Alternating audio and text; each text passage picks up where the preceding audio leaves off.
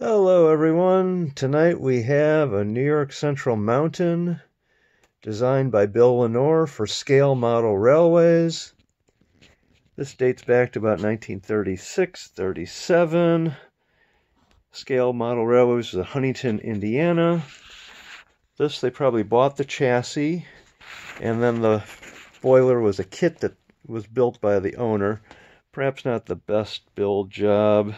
That's had kind of a rough life. But the magic, if you popped an extra $5, Fred Rice would provide a little bit of magic in the reversing mechanism. So you throw the Johnson bar forward, and off you go. There you go.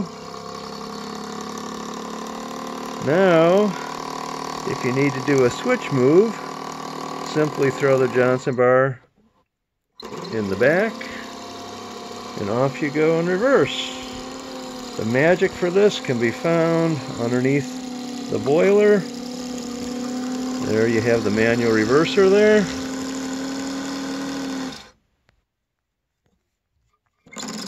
Forward